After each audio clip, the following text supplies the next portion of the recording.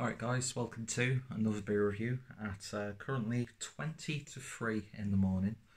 Just come back in from work and I thought I'm off tomorrow, why don't I have a couple of beers? And I thought I'd start off light with a modest style. So we're going over to Crooked Stave and we're having a look at the Adambier. There's the back. So this is a Dortmunder Sour Alt beer, aged in bourbon barrels, clocking in at 9.2% ABV. It's actually not that heavy, to be honest. But I tell you what though, just look at that label. Absolutely wonderful stuff. I need to know who's designed that, because that would just be such a good print. Anyway, enough gushing about the artwork. I even love the bottle cap on this. Really nicely presented bottle, and this is a 375 milliliter bottle, which is 12.7 fluid ounces. So Adambiers, I've had very limited experience with them. I think the first one that I ever had and I absolutely adored was that beer Beavertown did for the Rainbow Project. Can't remember who they did a collaboration with, but their beer was an Adambier, and it's essentially, I don't know what this style actually is. All I know is it's a German style, if the fact that beer is spelled B-I-E-R, and it's described as a sour alt beer. So I'm not too sure what like a true Adambier would be, but I think I've had maybe one or since two. I've been talking to too many customers today, and it's fried my brain a little. And I'm speaking a little bit quiet because it is nearly 3 o'clock. So yeah, I think I've had like one or two Adambiers, but I don't know what like an authentic one would be, because I think I had one from Freigeist as well. So anyway, let's get this open and see what we get. Got this bottle from Brewdog Manchester. And they had, oh, can smell it from here. They had a few, well actually a couple of beers from Crooked Stave, and then I think they had a few of the, the big bottles that you could only drink in the shop itself. But yeah, I'm not going to lie, artwork completely sold me on this one, and then when I found out it's an Adambier, I thought, I'm going to buy one. Anyway, so using my Overworks glass, love this glass. More breweries should do these sorts of glasses. And look at that, it's already active. So no idea when this was bottled, no idea what the best before date is. Probably should have a look, but look at that. That's pouring absolutely wonderfully. And alt beers themselves, not a style that I've had too many of, not gonna lie. Even though I did spend 4 years in Germany. How many times do I bring that up in these videos? Fucking hell. Anyway, so let's just let that settle a little bit. Does it actually have any information about the beer itself? But no, you get a vibration, which is going to come up on the microphone. Yeah, it doesn't actually say. It probably says it's somewhere on the bottle itself, but I can't find it. But I'm sure of a beer like this, it's not going to be too detrimental to the overall beer if it is out of date. But again, just look at that artwork. Gorgeous stuff. Anyway, beer in the glass then. And as you can see, it's not jet black, but it is a really dark beer. A really dark sort of, is that hazy? Yeah, that's a dark, hazy sort of dulled mahogany, I suppose. Dulled mahogany, how fucking pretentious is that? With about 1 finger's worth of a nice beige head. But yeah, it just looks really rich and inviting. And yeah, it definitely looks like what you'd expect from a bit more of a cloudy alt beer, I suppose. But yeah, it's like just like a chunk of colour, but you can see the brown bleeding through at the bottom. Looks very handsome in this glass. So let's see what we get on the nose. Ooh. The bourbon barrel is there, but it's not too intrusive. It's got like a slight meaty aroma to it. It's not like really acidic or tart on the nose. It's really quite rounded. Loads of fermented fruit character like berries, dates, prunes, that sort of stuff. But then there's this sort of like savoury, sort of like meaty vegetable stew character. It smells very German, if I'm going to be stereotypical. Oh, it smells so good. Really, really does. And there's like a musky sweetness coming through. Yeah, there's just this one distinct aroma that I just cannot put my finger on. It smells good anyway.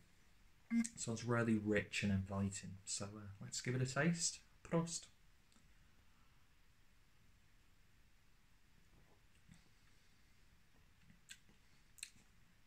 It starts off really puckering for 1 second, but then fizzles out. That being said, it's coming through on the back end. Oof. Do you know what this reminds me of? You know when you have Coleman's mustard, and sometimes I love like British mustard. Do you know what I mean? Like yellow, but it's not really yellow. Coleman's mustard. I love that, like how sharp it can be. But at the same time, something like a heat from a chili. I don't know, it's weird, isn't it? I'm getting that. It actually has a mustard flavour.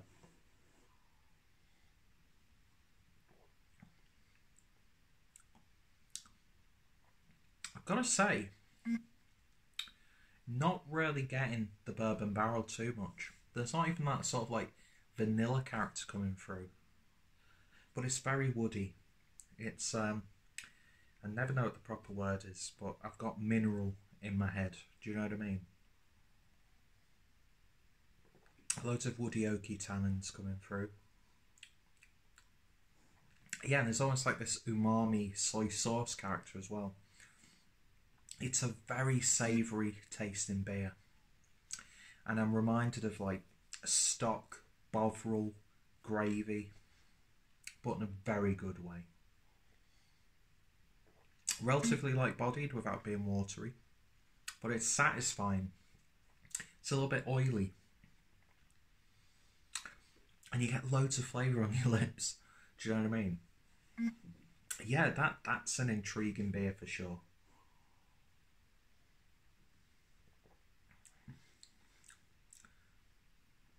There is that sour character coming through. Sort of reminds me of that. And I mean this in the best way possible. It's just what it's reminding me of. You know, there's like really sour gobstoppers.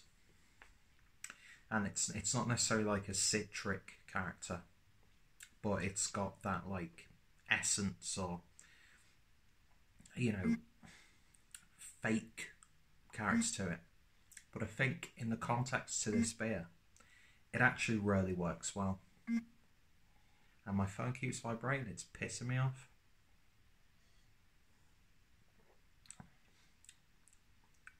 I don't know, there's like...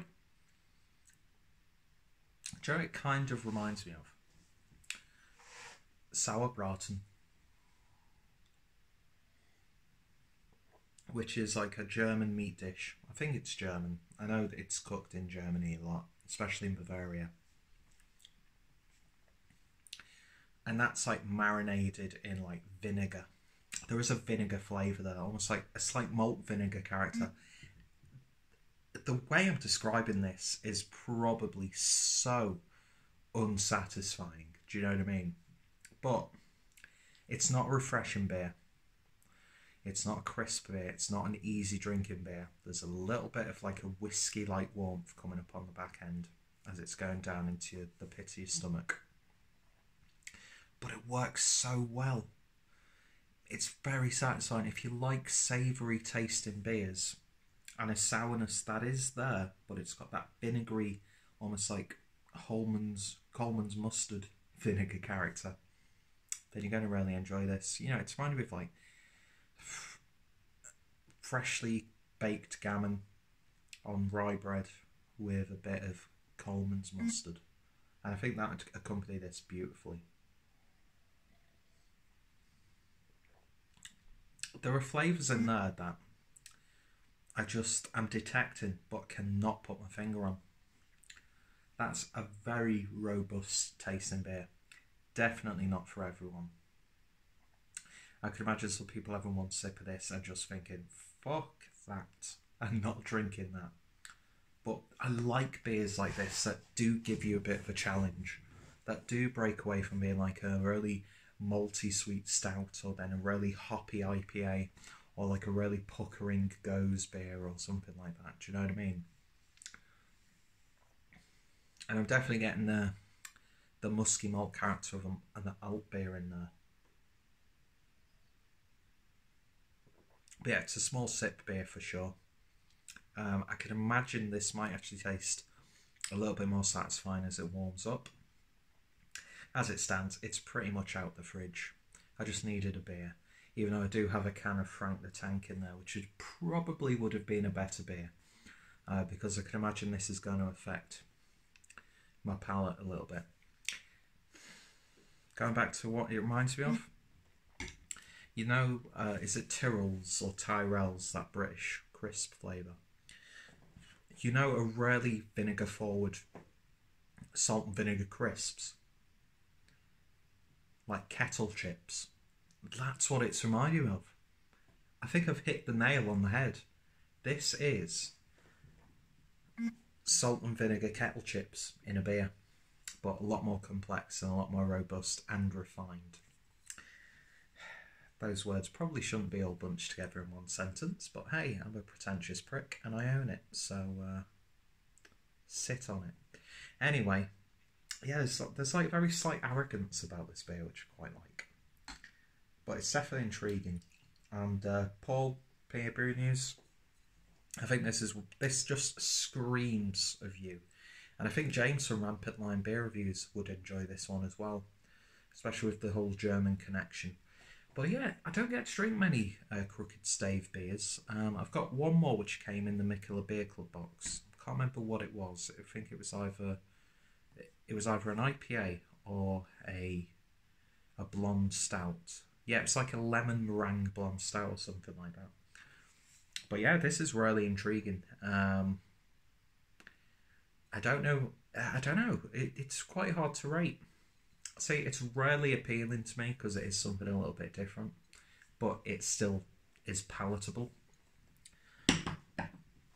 But at 10 to 3 in the morning, probably not the best beer to drink because you may get a little bit of acid reflux when it comes to about 7 o'clock. But yeah, I really like that. I didn't know what to expect with this beer. So preconceptions were just completely out the window. So it's neither disappointed me nor has it thrived. Do you know what I mean? But as a beer, lovely stuff. Something a little bit different, and it's Crooked Stave. Really highly regarded brewery that we don't really see too much. And say what you want about Brewdog, some of the guest beers that they get in terms of international breweries it's still fantastic. So yeah, if you've ever wanted a beer that tastes like either kettle chips or Tyrell's salt and vinegar, then this is the beer for you. Definitely a beer to share. Probably should have saved this for a bottle share, but I don't care. I just wanted it, and it's been in the fridge for a little while. So in terms of a rating then, I'm going to give that one... I'm going to give it an 8.5 out of 10. I'd happily have that. One of the things that's taken points away is bourbon barrel aged. You're not really getting that at all. But then again, I don't know if a really strong bourbon barrel character would work with the beer. It probably would. It'd probably take it to another level, or it just might make it just a bit too left field. But yeah, I'm very happy with that. Glad that I picked it up. Plus, I get some absolutely stellar artwork there as well. So if you've tried it, let me know your thoughts, opinions down below. Go check out Crooked Stave. I want to get more of their beers because they seem to do a lot of intriguing styles like this, and I'm all for that every now and then. So yeah, 8.5 out of 10. If you've tried it, let me know your thoughts, opinions. Check out Crooked Stave. And yeah, thank you all for watching. Comments would be greatly appreciated. And now I'm probably going to watch the rest of Chernobyl. Or just crash out after I've drank it. Who knows? The night's still young. Kind of, but not really. Thanks for watching, guys, and you all take care. Cheers.